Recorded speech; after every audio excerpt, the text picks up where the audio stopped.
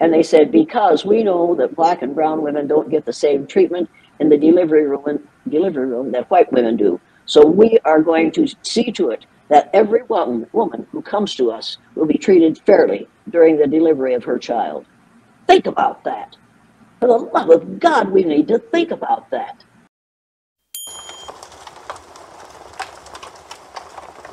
So first, I want to say thank you so much for coming. Well, thank you so much for inviting me. For those that don't know who you are, could you give us just a quick description of who you are and what you've done? Sure, I'm a rural school teacher from Osage, Iowa. I did the blue-eyed, brown-eyed exercise. I split my class, my third grade class, according to the color of their eyes on the day after Martin Luther King Jr. was killed, for the purpose of helping them to understand what was causing Martin Luther King Jr. to be in the street and what was in the minds of those who caused him to be shot. What was the motivation? Like, how did you come up with that scenario? Why that scenario? I was born in 1933. That was the year that Adolf Hitler and Franklin Roosevelt came to power in their respective countries. I watched my father ranting about the way Adolf Hitler was behaving from 1933 until the end of the war, the Second World War in 1945. He was absolutely furious, and one of the ways Adolf Hitler decided who went into the gas chamber was eye color. If you had brown eyes, you obviously weren't a member of the Aryan race, which is a made-up word. Aryan was a made-up word. There's no Aryan race. But if you had brown eyes, you couldn't be a member of that race because the Aryan race was made up of blue-eyed, blonde-haired, fair-skinned people. So on the day after Martin Luther King Jr. was killed, I thought, wait a minute. I watched the people who interviewed black people that night after the killing, and I heard the most ridiculous questions out of what I thought were intelligent, pale-faced males. It was just awful. And Martin Luther King Jr. had been one of our heroes of the month in February, along with George Washington, who owned slaves, Abraham Lincoln, who was our first black president, admittedly black president. He was a Melungeon. He was part black, part white, and part Cherokee Indian. And he said during his presidency, Africans should go back to the land they came from. So he wasn't a great person as far as civil rights were concerned. But those were two of our heroes of the month. And Davy Crockett, who died trying to kill off Mexicans as they tried to take over part of the land that we had stolen from the native inhabitants. So it was a perfect hook on which to hang a lesson on discrimination and the ignorance of judging people on the basis of physical characteristics over which they have absolutely no control. What kind of backlash did you get from that at that time? What kind of backlash? You don't have time to hear all the backlash I got. I was totally out. I was absolutely declared not a perfect person and not a person to be around by the people, most of the people in that community. The teachers were absolutely vicious about it. I got a lot of attention from newsmakers because it went on television. A friend of mine saw what I was doing, and then the Canadian Broadcasting Corporation came and made a film in my classroom the following year. And the year after that, ABC made a film in my classroom. And of course, all those people coming in and making films about one third grade teacher really set people's teeth on edge. So I got a lot of ugliness to me, and I didn't mind the ugliness to me. But what I did mind was the ugliness to my children. They were beaten, they were spit upon, they were called names, and after several years after that, I think 2 or 3 years after that, one of the high school teachers came to me at a school meeting and said, educators meeting, and said, "Jane, you've got to get your kids out of this school." I said, "Why?" She said, "Because these teachers are trying to destroy your children." And indeed they were. So we moved to Osage, which was 17 miles away. My kids didn't have to go to school there anymore, but I continued to teach there. So the abuse where my children were concerned came to a pretty much of a halt. But where I was concerned, they were even more angry at me because I had gotten out of their clutches my children whom they were abusing on a daily basis. And you also mentioned that you've gotten death threats before? Oh, yeah, I got lots of those. I had a whole stack of death threats and suggestions that I should die. And I was going to keep them and write a book and put the bad ones on the left side and the good ones on the right side. And then I thought, if you do that, you'll be giving these fools publicity. Don't do that. So I threw them all away and figured, okay, that's as much as these mean to me. Death threats don't bother me anymore now. When I go on a college campus and there are all these three little boys in the second or third row and they're doing this with their fingers, they're pointing their fingers at me like this. And I know, and I stop and I say, look, fellas, I know what you're talking about. I know you'd like to see me dead because of what I do to decrease the level of racism in this country. You can kill me. It won't bother me now. My son and my husband, my oldest son and my husband are both gone, and I will be with them. So you go ahead, have fun with it. But remember this, if you kill me because I'm trying to decrease the level of racism in the United States of America, you might make a hero out of me, and you might have to spend the rest of your lives celebrating Jane Elliott Day once a year. Now, do you want to do that? And then they make a cross with, oh, no, no, no. I say, then shut up and listen while I'm talking. And they shut up and listen. But every student of color, every male of color in that room has spotted the ones that are doing that.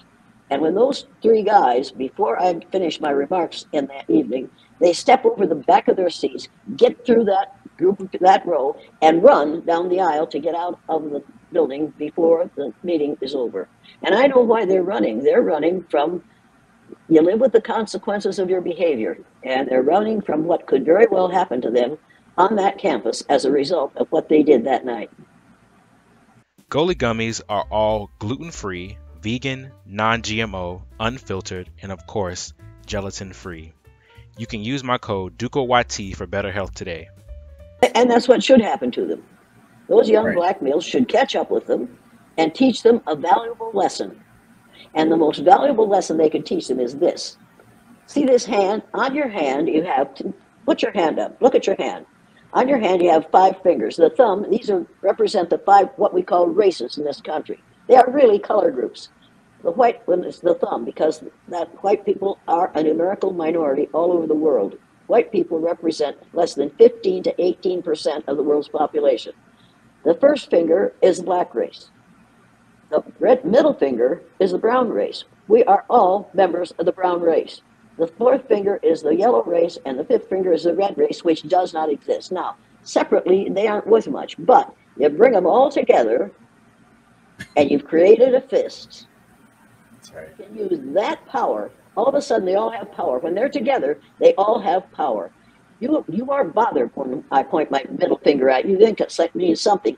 To me, it means brown race. We are all members of this, and when we get us all together, we have the power in this group to break through the walls of racism if we choose to. We choose not to. It's time for us to choose to break the wall, break through the wall of racism, and put a stop to this nonsense. That's powerful. I think this is powerful. This is much more powerful than this. So what we have to remember is this constitutes the human race. This is the human race. We are all members of the human race. There are no black, white, red, yellow, or brown, or red or yellow people. There are brown people. But this constitutes a whole human race. It is powerful, and we need to use that powerful to stop separating us according to eye color or according to skin color. This makes no sense. Never has, never will, never did, and didn't start until the Spanish Inquisition. The word race, meaning a specific group of people, came out of France in 1580. Did you know that? No. That's how recently the word race has meant a specific group of people. People will say to me, it's been going on forever. I say, no, by the gods of war, it hasn't been going on forever. It was invented. The idea of separating people according to the color of their skin was invented during the Spanish Inquisition. Torquemada decided he couldn't see, they were killing people that they thought were Christians in order to bring them to Catholicism. He found out he'd killed a bunch of Christians. And then he decided you can't tell what a person's religion is by looking at them, so he had to find a way to decide who deserved to die. And he came upon the 2 colors, black and white. White is for people who are less colorful, whose skin is less colorful, and white is the color of goodness and purity, according to the dictionary. Black is for those who are more colorful, and black is the color of savagery and evil. Now tell me why people are willing to be called those 2 names in 2023. It makes no sense. It is the height of idiocy. to still be, when he set us upon, black and white, those are polar opposites. As long as you use those two terms to describe groups of people, you are setting yourself up to fail as a society. And we are failing. Right now, we are in a terrible situation because for 4 years, we had a president who not only went along with that, he encouraged it, he praised it, he exemplified it. And now it's going to take us probably 10 to 20 years to get over what he created in those 4 years. And what's the name that you gave him? I call him T-Rump because he's like Tyrannosaurus Rex. Yes. He thinks like a dinosaur. He has a face that looks like a rump. He has a mouth that looks like an anal aperture. And when he opens it, he vocalizes excrement. Donald Trump knocked the L out of the word Republican. It has now become the party Republican, because the pubic area is the only thing those Republicans are thinking about right now as they try to force women, pale-faced women, whom they call white women, to have more babies so that we white people, white people, will not lose our numerical majority in the United States of America. They're scared to death because they know that within 30 years, what we call white people will have become a numerical minority in this country. And closing the Planned Parenthood clinics was part of their campaign to force women to have babies. Make no mistake about this. If a woman wants an abortion, she will find the way to get one. It may cause her death. But some women would rather die than produce a child. They have a right to make that decision. They should be able to make it legally and in the hands of a competent physician. But oh no, we're going to make white women have more babies. And I guess if a black woman decides to have a baby, she's going to be lucky if it leaves the delivery room. And if you don't believe me on that, then you need to read this book, Policing the Womb by Michelle Goodwin. Have you read this book? I have not. Oh my God, you've got to read this book, Invisible Women and the Criminalization of Motherhood. You've got to read this book and give it to every woman that you know, because it says in here plainly, this refusing to allow women to have abortions applies only to white women. Black women will be encouraged, and they have been encouraged over the years, to have abortions. And you need to read what happens to black women in delivery rooms. It's very different from what happens to white women. I worked with a group of women who were going to be delivering babies in Los Angeles a couple of years ago. Mm-hmm. Probably 40 of them, all different kinds of colors. And I said to them, look, why did you ask me to come here and why did you midwives ask me to come here and talk to you about the delivery room? I know nothing about medicine. And they said, because we know that black and brown women don't get the same treatment in the delivery room that white women do. So we are going to see to it that every woman who comes to us will be treated fairly during the delivery of her child. Think about that. For the love of God, we need to think about that. Yeah. Black women are afraid to go to the delivery room because they aren't sure they'll come out or their child will come out alive. And if you don't believe that, you need to read Michelle Goodwin's book, Policing the Womb. It's really scary. That is more than scary. It is terrifying, particularly in view of the fact that it's true. Mm-hmm. If it were somebody's imagination, that would be different. But if you look at hospital records, you look at delivery room records, you look at the records of physicians in this country, you're going to find some really unpleasant facts that we would rather not face, but we better face them, because here's one of the reasons we have to face them. Black women saved our democracy 2 years ago. They went to the polls in huge numbers and voted against. They didn't vote for Biden, they voted against Donosaurus T. Rump. Right. They saved our democracy by doing it. Now, Joe Biden, if he runs again, will get saved. They will save our country again, I'm sure, because black women know more than I will ever know about racism. They've forgotten more since breakfast than I'm ever going to learn. But they are not allowed to stand up and say the things that I say, because people will accuse them of pushing their own agenda. I don't have an agenda other than the fact that we are all members of the same race. There's only one race of people on the face of the earth. It's the human race. And we are all homo, what's the word? I'm afraid that people, when I say we're all Homo sapiens, it drives these boys with their we will not, Jews will not replace us things. It drives them crazy because they think I'm saying homosexual. I'm not. I'm saying Homo sapiens, and everybody should read Harari's book Sapiens. Have you read it? No, ma'am. Oh my God!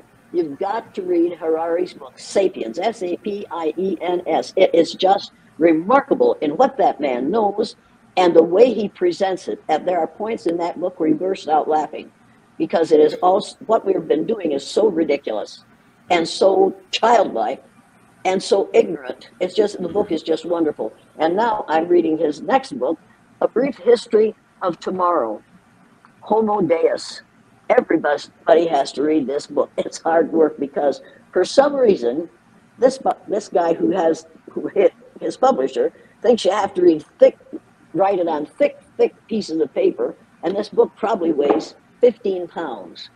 It's ridiculous, but it's full of good information, but he could have put it in paperback so more people would read it. This is hard work reading this book. Not intellectually, not mentally, physically. This is hard work. So earlier you said that you were born in the 1930s, right? 1933. 33, okay. My biggest question is, how did you find out all this information during that time, especially during a time where racism was so prevalent? How did you find the information that you needed? I didn't find information that I needed. All we had was a radio. And we didn't have electricity then, so it had to be a battery radio. So my father would turn that radio on in the morning, and he would listen to the news, and we listened to the news every day. And then on Saturday, we could go to the movie to 4.5 miles away, and I would watch the newsreels. And every year, every day, every time, there was something about the Nazi soldiers goose-stepping past the Brandenburg Gate. And it was a horrible sight, and it was an ugly sight. And my father was angry for those 12 years because of what Hitler was doing. I listened to that over and over and over, his anger at what was happening. I was raised by a father who said, don't bring any pickaninnies into my house as grandchildren, but also said, you can't judge a book by its cover or a man by the color of his skin. And he believed that. He didn't always act upon it, but there were no people of color in my community. It was an all-white community. So that and then I went to a rural school, and social studies was anti-social studies because all the things that were done that were exciting and important and clever were done by white males according to our social studies. Right. The book I learned to read was the Dick and Jane Scott Korsman series, and the only thing integrated in that book was the dog Spot, which was white with black spots. All the things we learned about people of color were, we could kill them, we could enslave them, we could treat them as we chose to because they were less human than we were. That's what social studies was then, and it's what it is now. Make no mistake about this. The heroes in your social studies book, those social studies books should be called anti-social books because that's what they are. They teach racism on a daily basis. And my father said, this is wrong, this is wrong, but he didn't want his children to marry out of their race. Well, my daughter married a Saudi Arabian, and she brought their baby home, their little girl, baby, teeny tiny baby, and put it in my father's arms. And my father looked at that and said, this is the most beautiful child I've ever seen. And then he looked at my daughter, my Anglo-American daughter, and her Saudi Arabian husband and said, that's a good cross. Because my father was a farmer.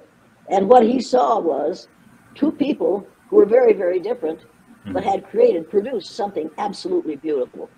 And he said, that's a good cross. I'll never forget that.